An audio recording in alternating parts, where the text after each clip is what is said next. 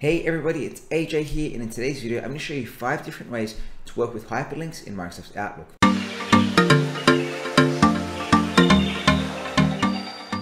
So let's go and grab a hyperlink off the internet. I've got a YouTube page here on how to connect your phone and PC to a Teams call.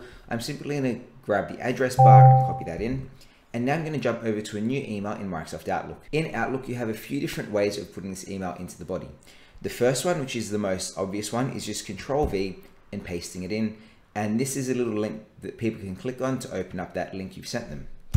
But if you, instead of going Control V, you right click instead, you get a little dialog option, and down the bottom here you have 3 different pasting options.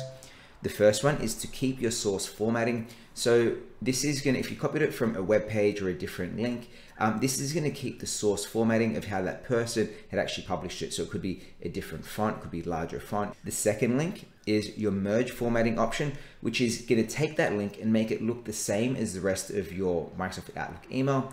And the third option is keep text only. So when you go keep text only, you can actually see here that instead of giving you the name of that channel like we have up the top here, it actually gives you the entire video link. If you select on the last character of that link and then press spacebar, it also turns that link into a hyperlink. So there are 3 ways to paste the hyperlink into your Outlook email, but there are a few more, because sometimes you don't want to paste in the really long name or the really long address bar. You want to simply have a word or a button that says link or click here or anything like that. So if you want to use something like this, all you got to do is type in the word link or click here. And what you want to do is highlight the area you want to turn into a hyperlink.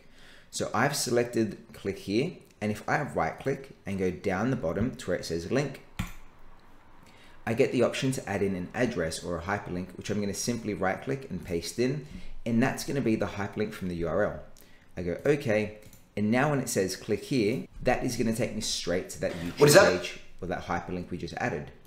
The other way to do this as a shortcut is, instead of having to right click and go down to link, select the text that you want to hyperlink. So I'm going to select the word link here. On your keyboard shortcut, press Control and K, and it's going to launch the same insert hyperlink dialog box where you can simply just right click and paste it in and hit OK. And you'll see the word link is now turned into a hyperlink. So there you guys have it. There's 5 different ways to easily work with hyperlinks in Microsoft Outlook. I hope you guys found this video useful. If you did, let me know by giving it a thumbs up. And of course, if you want to supercharge the way as your computer, hit that subscribe button as well. Thanks for watching, and I'll see you next time.